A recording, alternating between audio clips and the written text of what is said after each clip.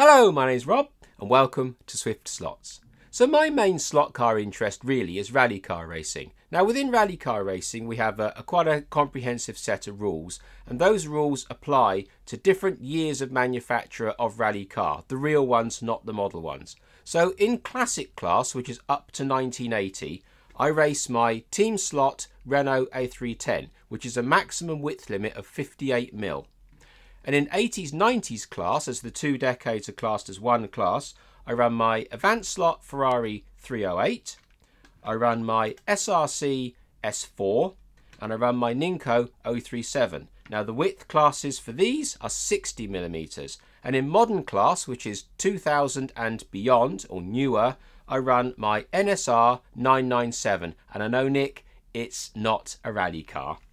But the class for this one is 62mm. So it's 58mm for classic, 60mm for 80s, 90s, and 62mm for modern. And there's the problem. It's the width limitation. There are millions of slot cars out there that are rally cars. No problem with that at all. But obviously to get the most out of racing, you need to go right up to the rules to really get the most out of it, because other people will as well. So there's no point in holding back on one aspect of the rule, because you're really fighting with one arm behind your back. So the width rule is the thing that really holds back rally cars, and it's the thing that defines the best rally cars from everything else. So that's the problem, it's the width. So there are very few slot car rally cars that go right up to that width limit to give you the maximum stability. And that's the point of this video. It's trying to find a car, or trying to create a car that's not up to the maximum width limit, but can still go like an absolute rocket and hopefully level peg with some of the best rally slot cars that you can get up to their maximum width limit. So that's the video today. Is I'm going to take this very, very nice Fly Renault Turbo 5 body that's very, very much narrower than the maximum width limit, and I'm going to try and get this body onto a chassis and get it to perform as well as my full width classed cars. Now I've got to give a shout out to the guy on Slot Forum who gave me this. He's here. A great thank you to him, because he actually gave me this body shell for this project, so I'm very, very appreciative of that, so thank you very much. So the way I'm going to achieve getting this car to perform really, really well, even though it's under width for its class, which is the 80s, 90s class, I'm going to be using this. Now this is a pre-made chassis made by Slot-It, and it's called an HRS chassis. You can get it in angle winder and in line. I don't know about other ones, but that's certainly those two.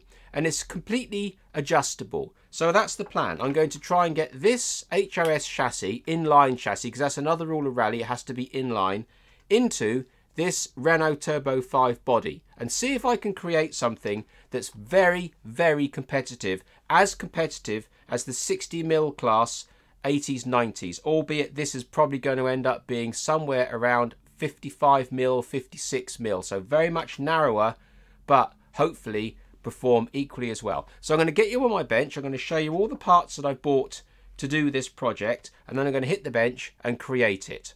Okay, so let's take a close look at my Fly Renault Turbo 5 body. Now the reason why I chose this body was because it's incredibly light, with very, very thin A, B and C pillars and a very small roof, which means there's not a lot of weight above the top of the door to throw around. Some cars have quite a large roof, this one doesn't. So that's the reason why I chose it. The other thing that's great about this car is when it was supplied to me exactly the same as this, with no glass, no running gear, no nothing. And that's exactly what I wanted, because I don't want any of that stuff anyway. So the actual total weight of this body is only 11 grams. So we're already starting with a very light body. And I intend to thin out the roof so it's thinner and lighter, and also some of the rest of the body to make the body even lighter. Not to make the car light, because a car is still going to end up being about 75 to 80 grams, but it's to take away the weight above, or to lower the centre of gravity then. So let's take a closer look at the HRS chassis. Now, these are very nice chassis, but I have been told with good authority that they don't make great rally car chassis. but never one to be told no. I'm going to try that theory out. So within the kit, you get these wheel centres. Now, I won't be using these wheel centres because they're not particularly rally inspired. What I'm going to be doing is I'm going to be using these Team Slot 5-spoke inserts. Now, these are a little bit big anyway, so I'm going to have to pop these in the lathe and turn them down so they'll fit inside the wheels here. Now, you can do that with a hand file as well, but I'm going to use the lathe because I've got one. So these are the inserts that I'm going to use. They're a little bit more rally-esque. So there are the inserts. Now back to the chassis.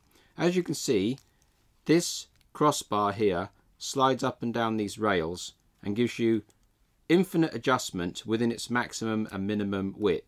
Also, in the packet, you get all of these components. Now, a bewildering pile of parts, I know.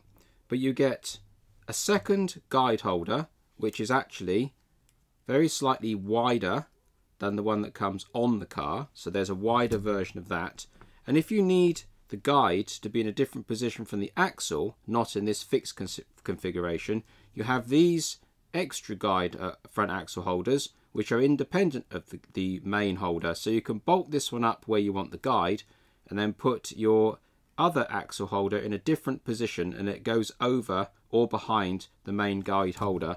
And those you've got several widths of, as you can see here. There's 3 different widths of those. Now I will be using one of these because I need to bring my guide right back, so I'm going to have to use one of these, probably the narrowest one, in conjunction with the guide holder, and it's probably going to end up having to be something along those lines there to actually make sure that I can get my guide and front axle within the confines of the body.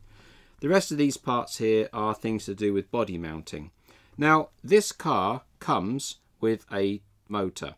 Now, that motor is way too fast for rallying. We really don't, even a 21,000 RPM motor is a little bit quick for rally, really. You want something a little bit slower, a little bit tamer. So, getting an 18,000 RPM short cam motor can be a little bit tricky because there's not that many of them there, and they're all out of stock sometimes. And there's not a lot of choice of decent motors. Now, when I did my Fly Capri conversion into something a bit more usable, I had a spare really good quality short can motor. And my beautiful Pioneer Mustang had an 18,000 RPM motor in it. The Pioneer Typhoon 18,000, and it says 18,000 on the can. So this is a known 18,000 RPM motor. Now, there are other motors out there that are also 18,000 or there or thereabouts, but some of them are hard to get and some of them, who knows. But this says 18,000, so I'm going to take it as read that it's an 18,000. I know 18,000 works quite well with rally cars, so that's what I want. So I put the Fly motor into this lovely Pioneer Mustang, because this is just a play car for me anyway. So that now drives very nicely with that motor, it doesn't mind. And I've now got myself a spare 18,000 motor. So I can take this 24,000 out and I can replace it with an actual, or at least claims to be, 18,000 RPM motor. So that gets my motor sorted out. These HRS chassis already come with a 9-tooth brass pinion and a 28-tooth rear crown gear. So that's absolutely perfect.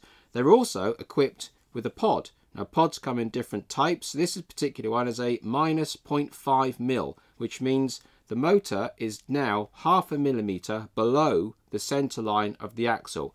Now, that actually is a good thing because it lowers your center of gravity, and also with 0.5 offset, you don't actually need different gears. If you go 0.1 offset, so 1 mil offset, you do need a different type of gear, otherwise they tend to eat themselves. But at 0.5 you can use standard gears. That's really great. So using standard gears, and it's slightly lower down, which is really awesome. And obviously this is set up on a short cam motor, so there we are. So the other thing these come with is aluminium wheels on the rear and plastics on the front. Now, I'm sure these plastics are perfectly good, but I want aluminiums all round, so I've got some staffs. Now, the other thing with these chassis is they 15.8 mil is the smallest wheel you're allowed to run with rally slot cars. Now, these are 15.8 by 8 mil wide, front and rear. Now, 8 mil is usually great for front wheels, but not so great for rear wheels because you want maximum width for maximum grip. So what I've done is I've got these staffs 15 by 10s. So these 15 by 10 wheels are going on the back, and then these 15 by 8 wheels are going on the front. However, there's a twist. I don't think that I can get 8mm wide wheels on the front of this car under this body shell. So I'm going to have to modify these alloy wheels in their width to slim them right down and then cut the tyres so that I can get everything underneath the front of this car, because it's just going to be too wide. So that's all the chassis sorted out. On the chassis, I should be fitting my favourite Slotting Plus guide, because I find these to be extremely good. And I shall also be adding suspension to this chassis. Now the way I'm going to achieve that is I've got these Slotting Plus brass suspension screws. They're generic, with the little caps, and a set of Slot-It medium springs. So the way this will work is you slacken off the 2 screws there, you drill out the holes in the back of this pod so that they're smooth and straight the way through, and the same on the bottom. You insert these brass screws into the back, put a spring on it and put the cap on it, and leave these ones, you adjust them up so that you get a little bit of movement there. Now I found that having suspension on rally cars really is a game changer. A lot of people have rattle rod bodies, so they all float, or you can adjust the pods to let the pod float, but I've actually found that having proper suspension on these cars really is a cut above the rest. So I want to try and get suspension on this as well.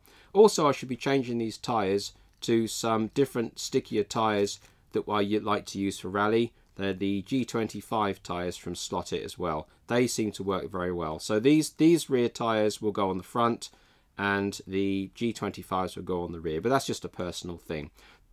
And the last thing I need to do to this body shell before I can turn it into a working car is obviously put some glass in it and an interior.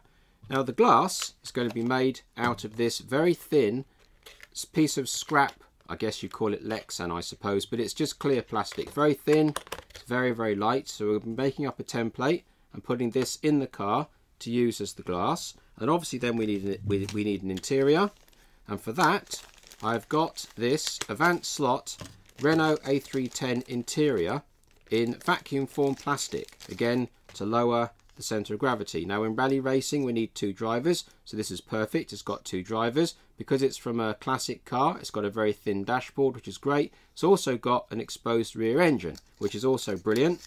So this will fit into the chassis, into the body, sorry, and you can see that it'll give me a very nice looking front end with the 2 drivers, and on the rear end you've got this very nice moulded engine, and it happens to fit beautifully in the back of this car, looking like that.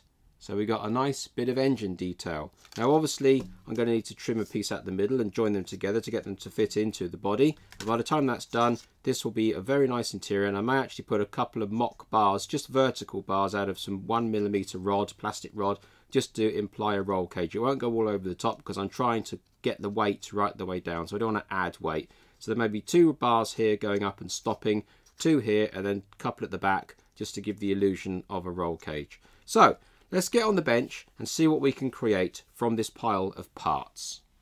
Okay, so the first thing we need to do is get rid of all these wires, and we may as well take that motor out at the same time because I simply don't need it.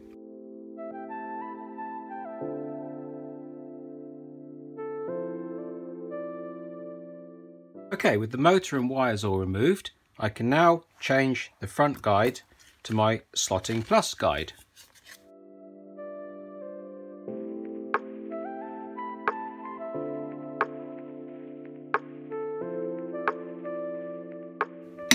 Now I can get my Slotting Plus guide in there. And there we are.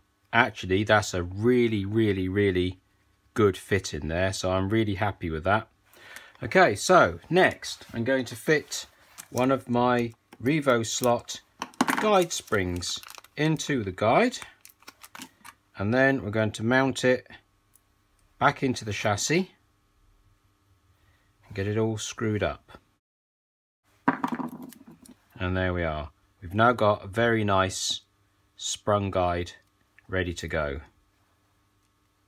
So the next job is to line up the chassis in the back of the body, get the wheels nicely lined up, and just see where we need to place this guide holder.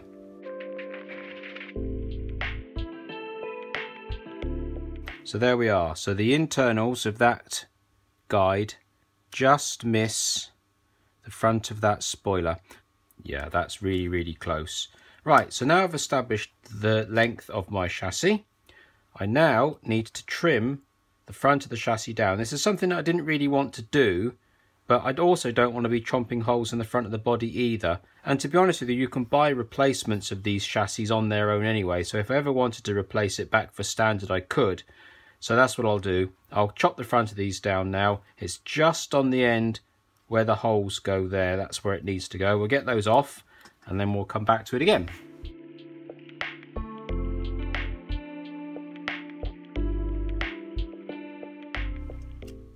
And there we are. So that's the back wheel centered with the front of the chassis just touching the front bumper, and I might leave it like that for now just so that I've got reference, because I'm now putting a very small amount of pressure forwards and it's just touching the front of the body there, and it's perfect in the rear arch, so that's quite good for reference. And the guide is just missing, but I can always move the guide back 0.5 millimeter at the end if I want a little bit of clearance. So now I've done this, now I need to get my front beam in to hold my front axle and sort out the front end. So let's get one of these shortest ones out, pop it in there, get it all centered up, and then we'll get back to it again.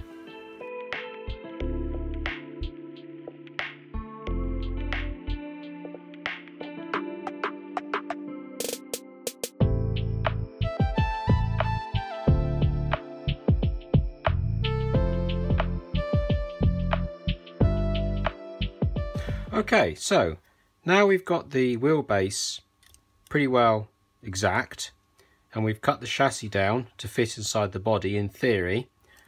The HRS chassis comes with an adjustable front axle height. So they supply you with these little tiny grub screws on a 0.9mm Allen key. So we'll just pop these in now in readiness for later on when we come to set up the rest of the car.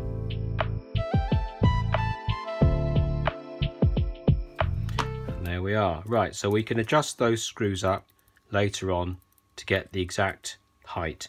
So next I need to try and make sure that all these wheels and tires all fit inside the body. Now obviously we're changing the back wheels to 10mm and we've got a little bit of room here to come inboard, so they're okay, but these front wheels are massively too wide. Now the next problem with the rally rules is you can't have wheels or tires that extend past the bodywork, so we have to get these flush. So these are 8mm wide. They need to come down to maybe even 6mm. I'm not entirely sure yet. So what I'm going to do is I'm going to take these aluminium wheels off the back and I'm going to pop them on the lathe, and I'm going to reduce them in width and also the shoulder so that we can actually get a set of trimmed tyres and these wheels on the front so that we can get the whole thing inside the body. So let's crack on and do that now.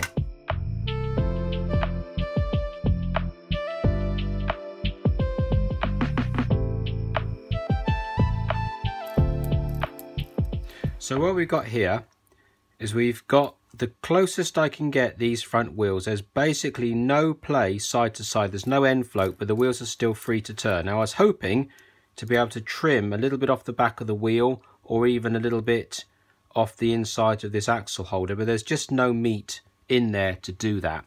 So what I'm going to do is I'm going to work out how much too wide these wheels are, and I'm going to take it off the face of the wheel. And obviously that will move the face of the wheel in, and I'll have to move the rebate that the tyre sits into, this lip here, that's going to have to move over accordingly. And then the excess tyre that ends up coming this way, I'll just chop it off completely.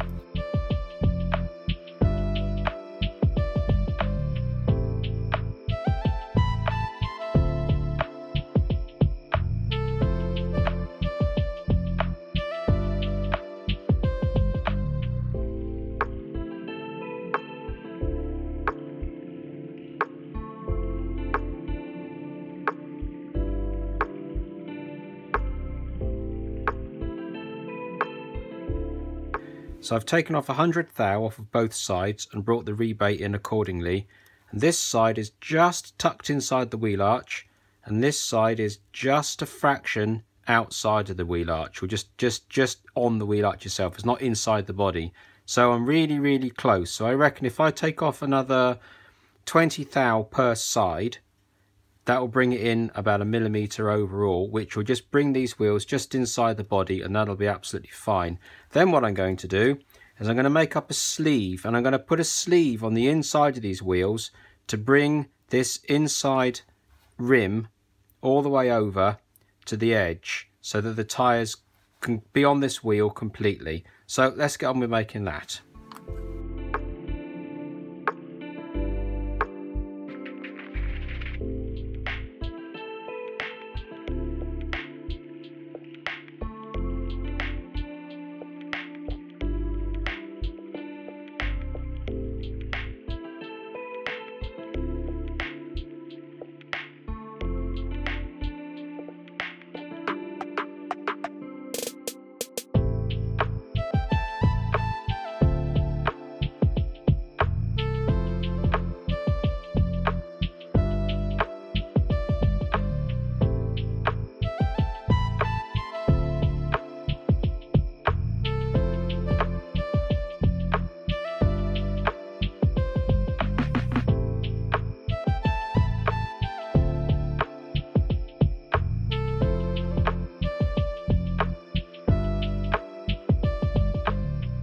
Okay, so that was quite a lot more messing about than I'd originally thought I was going to have to do to it. So the original idea was to hang the original tyres off the inside bead, let the inside of the tyre hang off the inside of the rim and just chop off the excess. But having gone through my spares, I found these Carrera Go 1/43 scale tyres, and it just so happens to be that they have a nice inner rib like that. It was almost identical to the wheel that I'd created.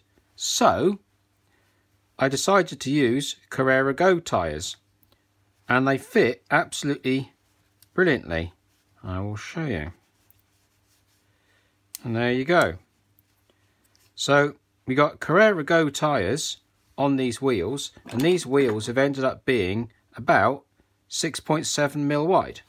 So we'll get these tyres all mounted up on these rims, get this axle back into the car, and then I can work out how long my axle's got to be and then chop off the excess on the axle.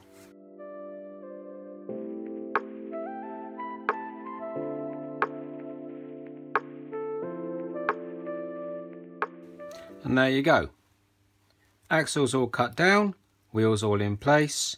Nothing's done up tight just for the second, but the axle all fits in there nicely, and it should, in theory, hopefully, it does, fit inside the body, just about.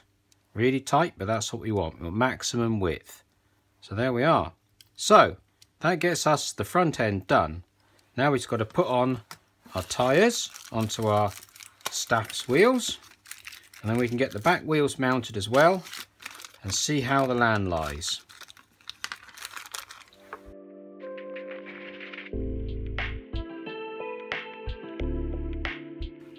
And there it all is. It's all in place. It's actually going to work, amazingly. So there we are. So this is where we're at now. So what we need to do now is get all these tyres and wheels all bedded in, locked up on their axles and centered on the chassis so that they're not floating around.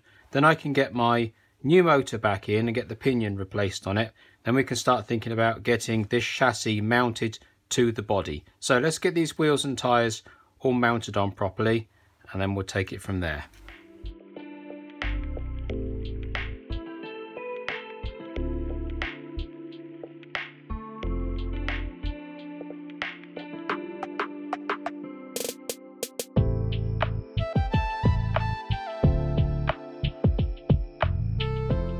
Okay, so while these tyres are drying with their nail varnish, let's get rid of this magnet because we don't want that.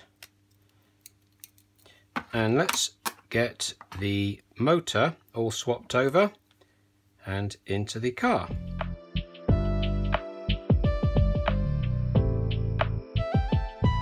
Okay, so another problem that I've just encountered is this Typhoon motor shaft isn't as long as the Slot-It motor shaft, so the shaft doesn't engage into this crown gear. So what I'm going to have to do is make a little spacer which goes inside this plastic housing and butts up against the bearing so that this Matus axle spacer here can sit in this gap and allow the gear to be meshed properly into the motor by controlling the backlash.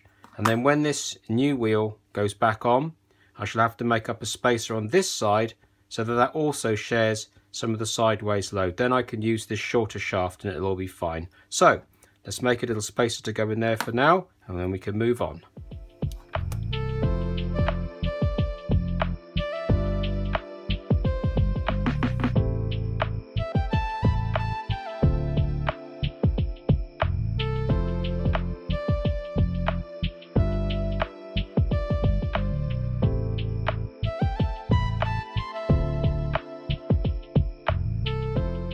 Okay, so here is the little collar that I've just made, and the way this works is it goes inside this bearing housing here. There's a nice fit, so it's not actually touching the plastic, and then this axle stopper then goes in there like that, and then we can do up the crown gear like that, and then control the end float using this axle stopper here. So we can push the two parts away from each other and then just nip up the axle stopper, and now that's 100% perfect. There's no movement in that at all. That's a little bit tight at the moment, so all we need to do is back off this axle stopper, move it a hair, and there you go. You got, well, that's too much now, but somewhere in the middle of that, when I do the final setup, that can get absolutely perfect. So that's that problem solved. Now let's move on to the next. Okay, so this is where we're at this particular point. Getting pretty close. Got everything fitting in, chassis sitting nice and deep in the body, and everything is just about where it should be. So there is the little spacer that I've just made, sitting right inside this bearing block but not touching the plastic at all. There's a tiny little gap there between the axle stopper and the gear. There is no side play in that gear worth talking about. There's just a lovely small amount of backlash, and that axle is nice and free to turn. And as you saw, the chassis is actually mounted to, or the chassis is within the body, and I'm getting minute amounts of clearance that I can fettle and work with later on in the build.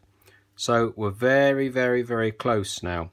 So what I'd like to do now is convert this back end to get the suspension in, and then I've noticed that because I've used 43rd scale front tyres, I've got a little bit of ground clearance issue here. The wheel is just missing the ground. It does touch if I push, but it's just a little bit high, and the reason why is because I put the spring in this guide.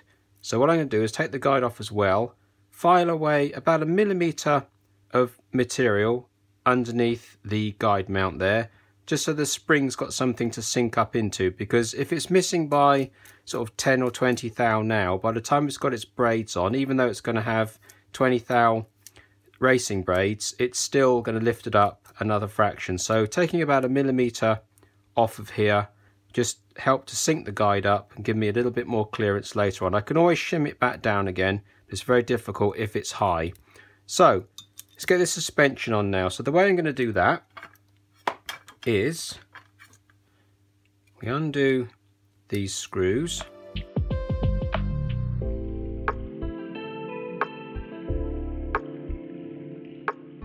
Then what we need to do is we need to measure the diameter of this thread. As you can see, a 2mm hole will be absolutely perfect. So we're going to drill this whole thing through 2mm.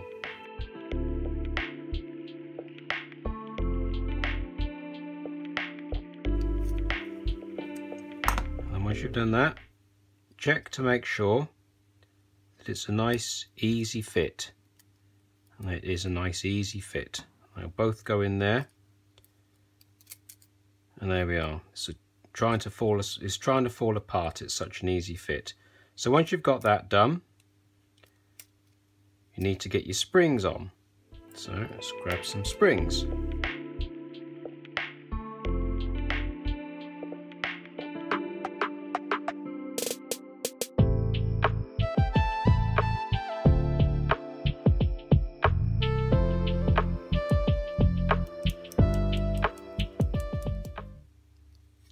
And there you are. You can actually adjust the height of these caps and give yourself some adjustment, and you could always put a locking nut on the top of these threads, or you could put a bit of thread lock on if you know your height.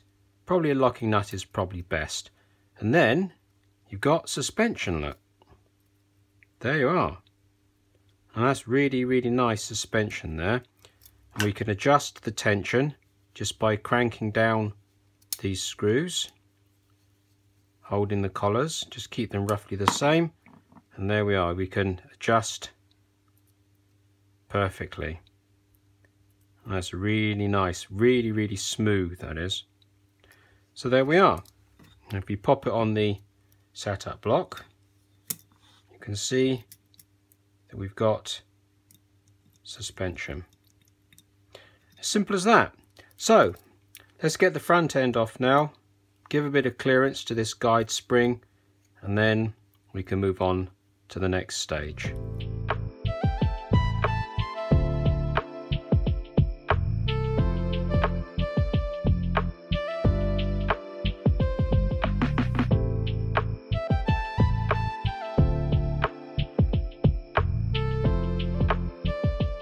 And there you are. I've now got good contact with the front tyres, ready for the braids to go in. Now I may need to take a little bit more off at some point, but that is pretty close. That's good enough for now. Yeah, I think probably a little bit more will need to come off when the braids go on, but that can be done. I'll take the front end off and I'll file it all square and just get it right. But there we are. So we've got that, and there's the suspension working on the back. So next job, I think, is to make the wheels look pretty and put the inserts in.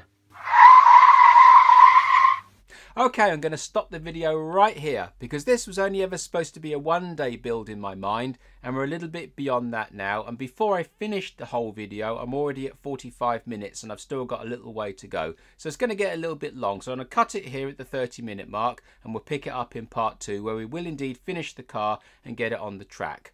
So if you've enjoyed this content so far, maybe you'll subscribe, and if you hit the little bell button, that would be awesome. So until the next time, thank you very much.